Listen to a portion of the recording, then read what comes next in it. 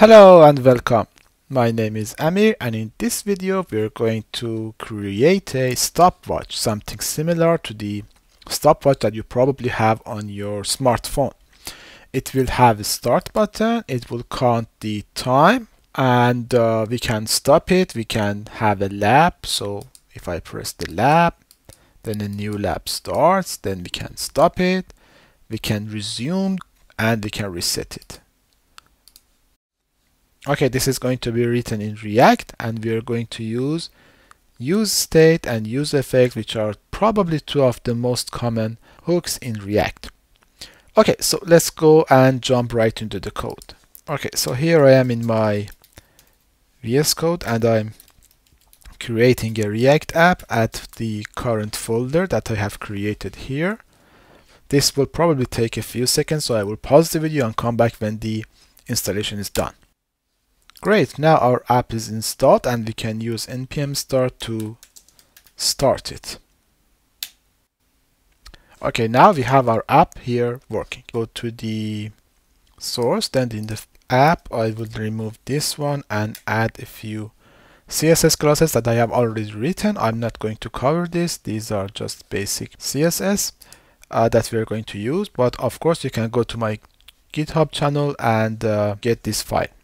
Okay, so I would go here, go to the app.js. I don't need any of this part.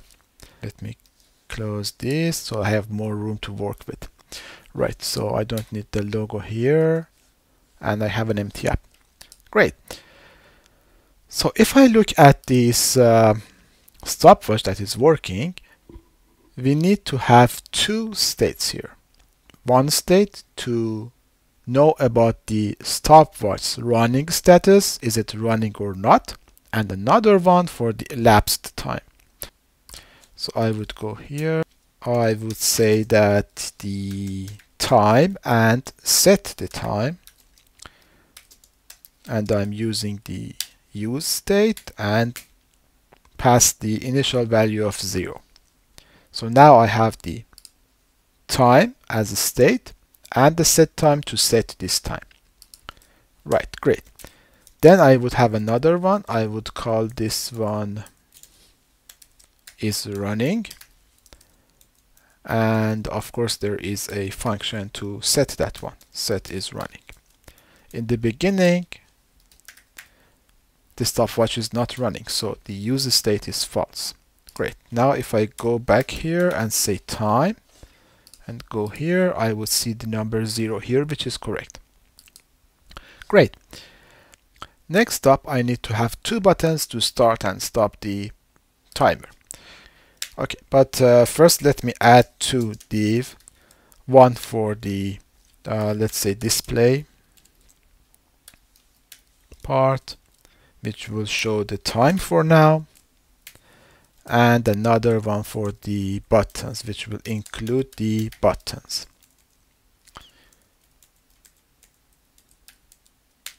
Great, and I don't need this time anymore.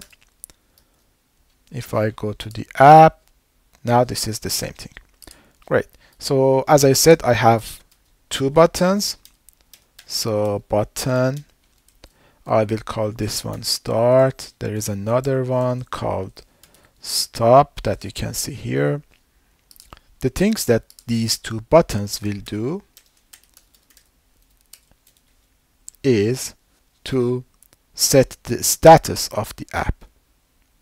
So here I would say that when the start is clicked, just set the is running to be true, which means that we are starting the timer.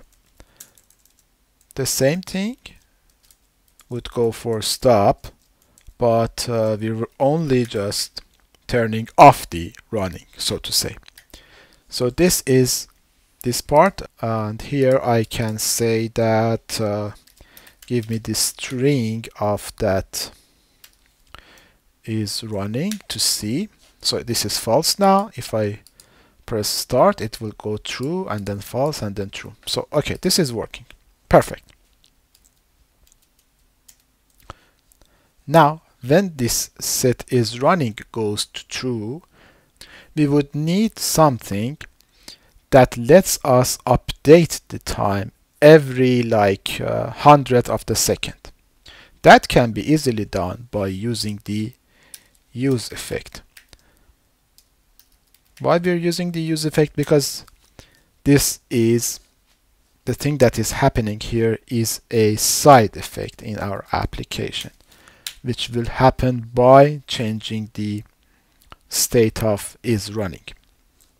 Okay, so let me import it here. First of all,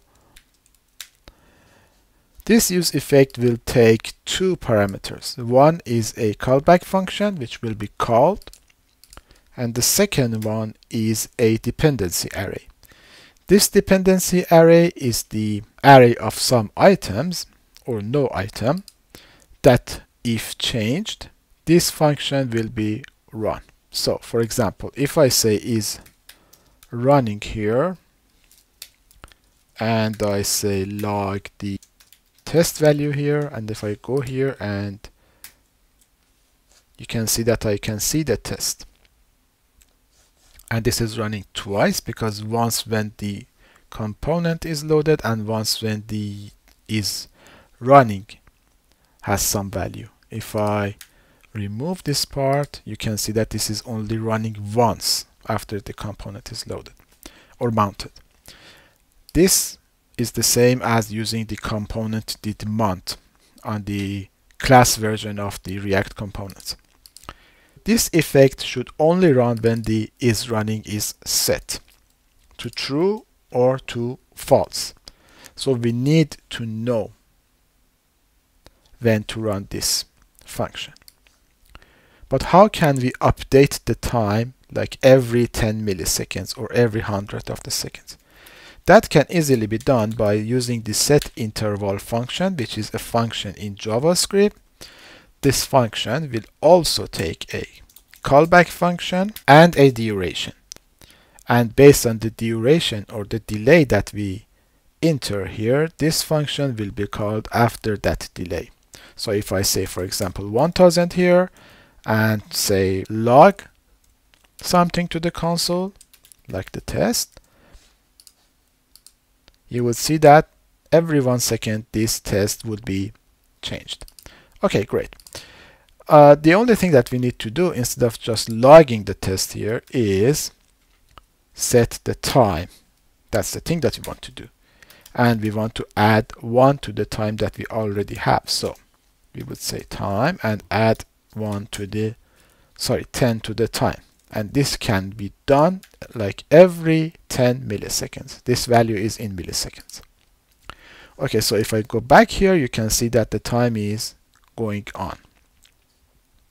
Great. Okay, but this is running forever. Like if I go here, this is working before I press the start. So I need to say if is running is true, then do the interval. Like so. And if I go back here, the time is stop, and when I press the when I press the start, this will start. Okay, but when I'm pressing the stop, I need to get rid of this interval. That can be done in the return function of this useEffect. This return value has a couple of purposes. First, it's used to define a cleanup function that will be executed when this component is unmounted or when this dependency array is changed. So this is the place that we can remove this interval. But how can we get to this interval from here? We need to have a reference to that function. So I would say let interval, and then I would set this interval here to be a reference to this function, and in the return function I can use the clear interval, which is another JavaScript function that will take a reference to a function. So if we're looking at this again, we are setting an interval, which is a variable, and then if our timer is running, we would start the interval and we would add 10 to it like every 10 milliseconds. And when the dependency array is changed, when isRunning is changed, we would clear that interval. So let's go and see if it's working or not. We would start, this is going on, and if I press stop, it would stop. And then I press start again, which works as a resume button, and then I can stop it again. And this is working fine. Great. But the value that is showing here is not correct, so we need to format this. So let's say instead of the time, I need to format this time and use it here. So const format time. This would take a millisecond value, which we are passing here, and then we need to format it. So we need to have the, like here, we need to have the minute part, the second part, and the like hundreds of the seconds part. And then we need to like join them together. So I'm going to have a string literal returned, something like this, and here I can get the minute of that time, and like this, and like this. So get the minute, get the second, and get the like hundreds of the second. And each of these functions will be defined here. So I would say get age is another function that will get a millisecond value, and it will convert it to a minute. The same thing is for get second and get minute here. So this is hundreds, this is second, and this is minute. So for the hundreds, the only thing that we need to do is to divide this ms by 110. This value can obviously go above 100, so we need to get the remainder of this value by 100. So the h part, which is the hundredths part, should be always divided by 100 so that we get the value between like 0 and 99. Something similar is happening with the second here. We would divide this value by 1000 and we would divide it by 60 for that second to be between 0 and 59. Same thing similar happens here for the minute part, and we are dividing it by 1000 and by 60 to get to the minute part. Okay, great. So this is missing something, but I just want to show you the value here. So if I refresh and then start, as you can see, this crazy value is here, and we need to get rid of this part here. So we need to floor them down. So mat.floor for this one, and the same thing goes for the second as well.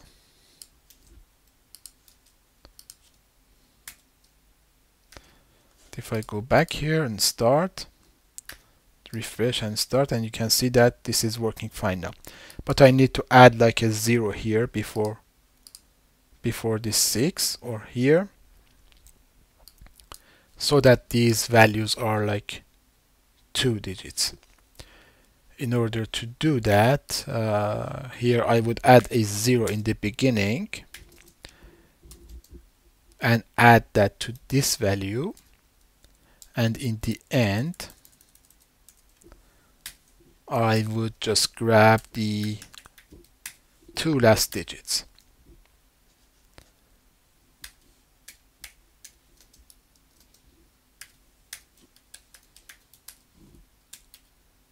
And same would go here.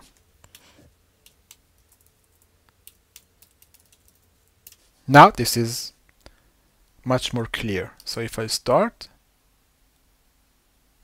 this is working perfect. Great. These 4 functions can of course go into their own utility function that we can define here, but for this example it's fine to leave them here because this is just for training. Okay, so the next step is that these buttons should not always be visible. So if I am in the beginning, I should only see the start and I shouldn't be able to see the stop. So I need to conditionally render them. I would go here and I would say the start button should only be available when I see the is running is false, so when I am not running, and when the time is greater than 0. Sorry, and the time is 0. So if these two conditions are met, then show the is running, which is correct. And if I start, it should go away. Great. For the stop should only be visible when the timer is running. That's it. So if I go here, refresh, this is correct. Now in this case, we need to have a resume button here. So when I start, I can only stop it, and when I press the stop, I am in a state that I cannot start. I can only resume. So let me have another button here called resume, and this button will only be available when we are not running but our time is greater than 0. So in cases like this, start again, I'm starting, I can now only stop, and when I'm stopping I can do resume, or I can do the reset. So now resume is working, and the resume function is the same as the start button. It would set the is running to be true. And then we would need to have a reset button as well to reset our counter. So I would go here and say this is reset, and the thing that this reset button does is just sets the time back to be 0. And when can I do the reset? Exactly when I am not running and the time is greater than 0, which means that I have already pressed the start button and we have some time. So let's go and see it in action here. If I press start, I cannot resume and I cannot reset. I can only stop. When I stop, then I can resume or I can reset. If I reset, I would go to the beginning state, and if I resume, I would resume. Great. So this is a working stopwatch for now. The next part, which is like a bonus part, is this lap. So if you look at your smartphone, you will see that there is a lap button, and when you press that lap button, there will be a new lap added to the list of the laps. And if I reset it here, you can see that when the app starts, there is always a lap that is counting the same as this lap. And when I press the lap button, a new lap will be added, and the laps before that will always be still. So if I have like this much lap, all of these values will be still, and only this one is running as this one is running.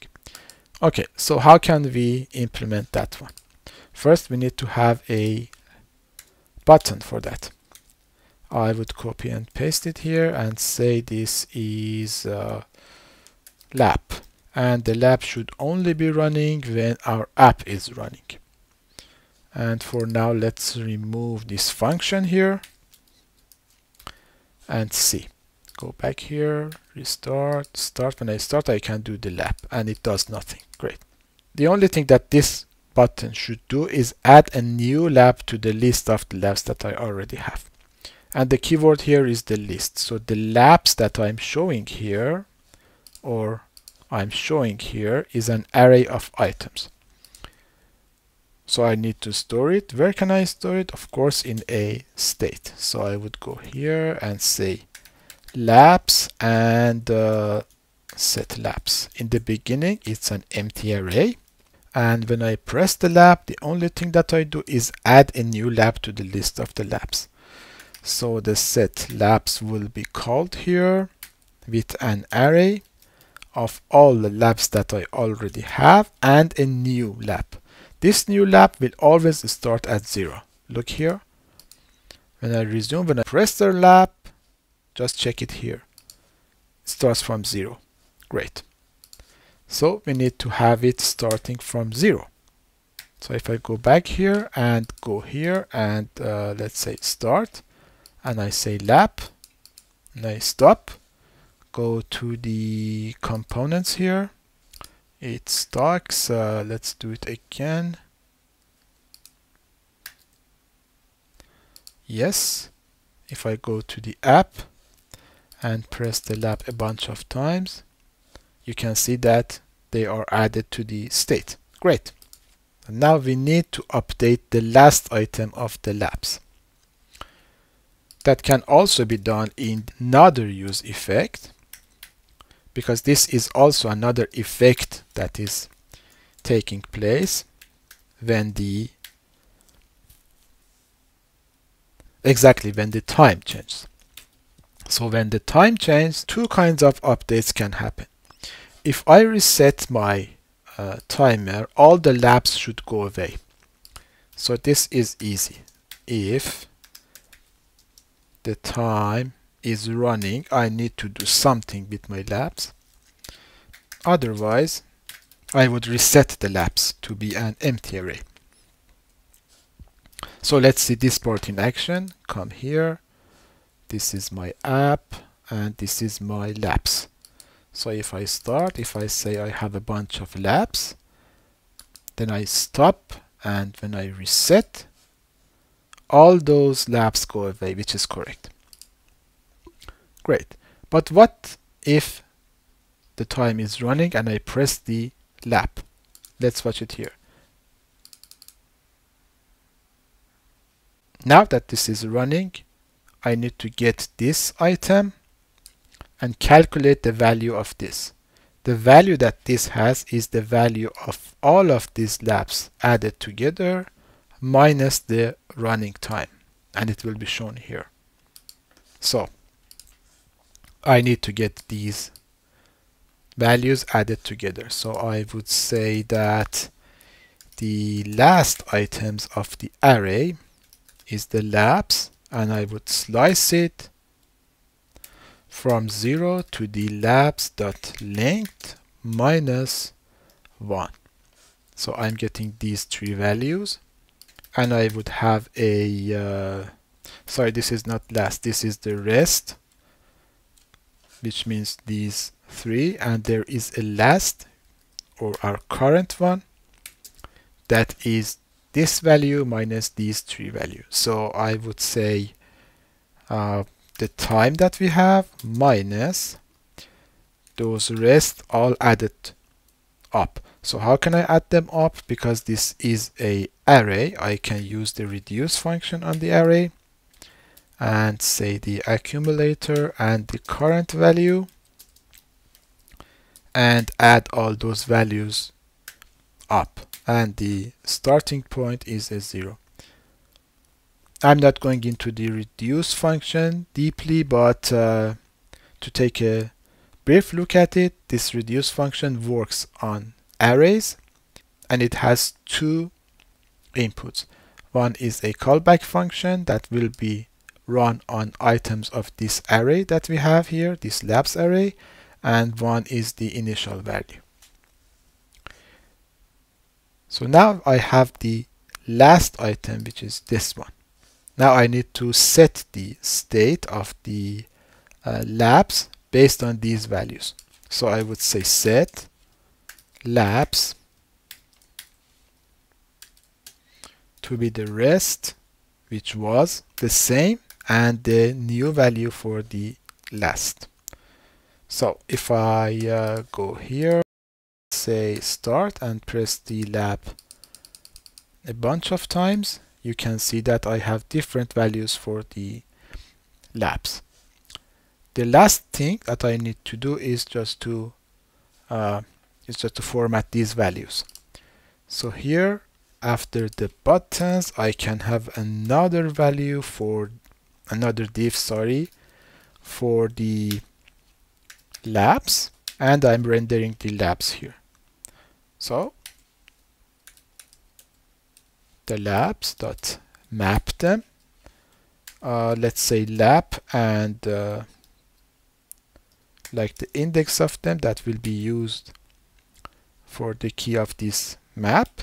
So I would say div, and I would give a key to be the I. This is for React to find out this div.